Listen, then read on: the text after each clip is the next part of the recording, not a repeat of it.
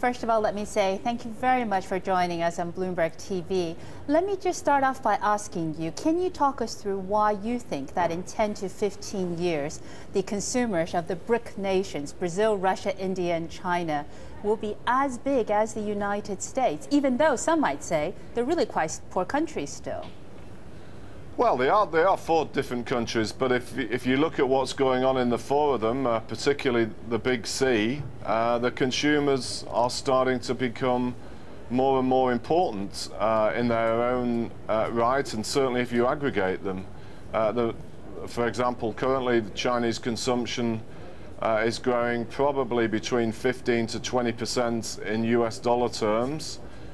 Which would be the equivalent to the US consumer growing by about 3 to 4%.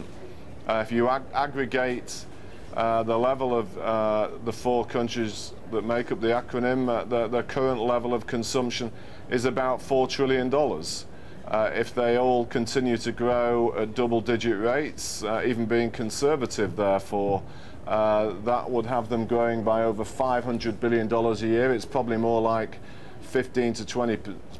So by the middle of the decade, these four countries alone will be seeing their aggregate dollar consumption rise by more than $1 trillion. So it's not difficult, if they carry on at that rate, for them to become bigger than the US.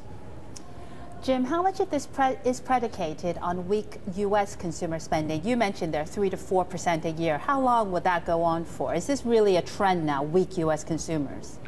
Well, I think in the near term, it might actually turn out to be the case that the US consumer does a tiny bit better, given the amount of stimulus and some evidence, particularly following the election uncertainties, that the US economy is doing a bit better.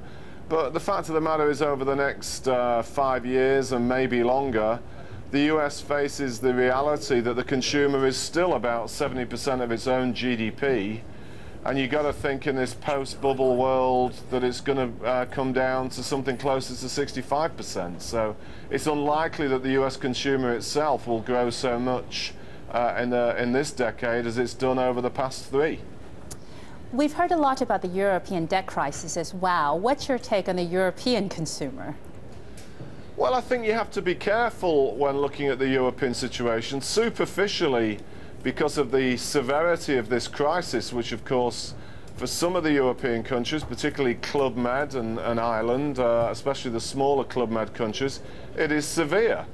But in terms of the consumer issue, we can't ignore the fact that Germany, an economy which is about a third of the euro area, so individually the one that is easily the most important, amazingly appears to be seeing its consumers showing signs of life finally, 20 years on from unification. So it's not all bleak in a European context, but if you put Germany as the strongest together with the severe challenges facing the likes of Greece, Portugal, Spain, Ireland, the aggregate European consumer picture doesn't look fantastic either. Let's think about Chinese consumers, clearly a very key part of your assessment. Now, the Chinese, you predict, will be able to turn around its consumption trend in the next 10 to 15 years, reversing the decline of consumption to GDP ratio, which has fallen dramatically over the last 15 years. Can they do that? Aren't there a lot of challenges on reasons why the Chinese save? I mean, of course there are lots of challenges, but Linda, as you probably just as aware as I am, so some of this is a little bit deceptive. One of the reasons why the consumers declined as a share of overall GDP is actually purely because other parts of GDP have risen so much, particularly capex and investment, and especially up until the global crisis, also exports. So to some extent, just by those two sectors growing less, it would be easy for the consumer staying at its old growth rate to become a bigger share. And I don't think people should lose sight of that very important basic fact. On top of that, because of the Chinese desire to maintain overall GDP growth to a reasonable rate, the Chinese policy-making machine is highly focused in its fifth-year plan on trying to further boost consumption. And I think we'll see an ongoing variety of measures to try and encourage that, including measures to support wage growth at the bottom, as part of an overall package to narrow income differentials, further measures to support urbanizing citizens and the development of social security, and actual methods to discourage savings from some of the areas that have saved so much the past few years. So I think you've got a lot of things in chain already that are just going to continue and become more and more important as the decade progresses. Oh, you know, Jim, the next follow-up question then, which is, if the Chinese consumer is growing well, biggest auto market in the world, as you rightly say, how much can Western companies actually benefit from it? Well, I think for Western companies across a whole variety of different industries, you know, they've got to be in there today, and I think one has to be careful. You can't just look at the kind of numbers we produce and think it's a very easy thing to benefit from. I think for those companies that have very strong product brand, particularly at the higher net worth end, it is an incredible opportunity. Louis Vuitton in the luxury goods space, for example, epitomize it. In the auto sector, you can see what I mean by being careful. I think more and more it is really the foreign producers which have a really strong brand. So BMW and Mercedes seem to be doing particularly well. Lower down the value-added chain, I think it's trickier, which is partly why the Japanese auto producers don't seem to be doing quite so well. If you go into the broader array of consumer eating or goods in terms of supermarket type stuff, there you've got to really be an early player with emphasis on volume, because that is probably a sector where the Chinese can find it easier to compete than in the luxury goods space.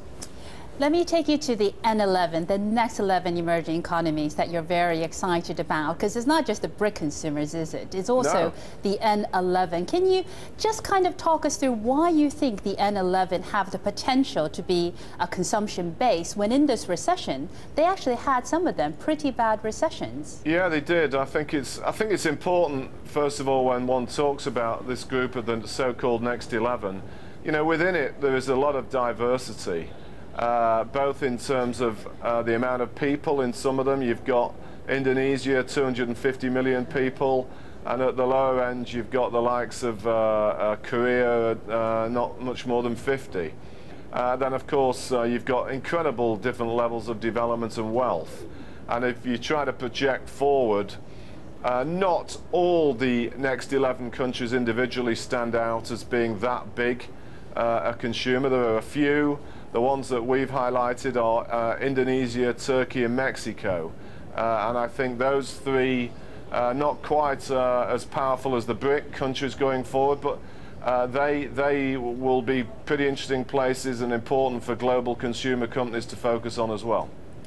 So Jim, say we think that your forecasts are taking us down this road of an economic power shift now from the advanced to the developing world. What would be your suggested investment strategy in this kind of world? Well, I think it's pretty straightforward. I think having exposure either directly or indirectly to the consumers in the BRIC and next 11 country remains the key investment strategy of our lifetime. Whether you do it directly in these countries or through Western multinationals is a second order derivative choice, and that really depends, Linda, on the ongoing price and value offered.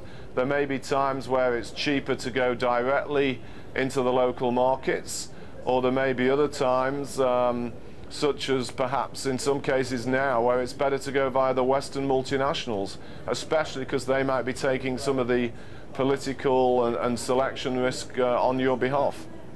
Very finally, as an economist, we always have to look a bit on the downside risks. What do you think are the serious downside risks in the BRICS and the N11, but also let's do the US as well, because part of this forecast definitely depends on what happens to America. You know, I think the single biggest risk when I look out, not just in terms of looking at a new year with us turning the year soon, but also beyond that and for the decade that we've published this report, I think the single biggest risk is probably some kind of severe protectionist backlash in the West, which we often see talk of and political figures threatening it in the West. And I think if we had some grave steps to try and restrict trade, it wouldn't be long before some of the vicious circular aspects of that would quickly become a negative, which would impede the development of anything to do with the emerging market economies, including their consumers. So I think amongst all the risks that there are, one common big one would be that. I think beyond that, Linda, you have to go down to much more individual issues in many different countries. But that would be the big one that I occasionally lie awake at night worrying about.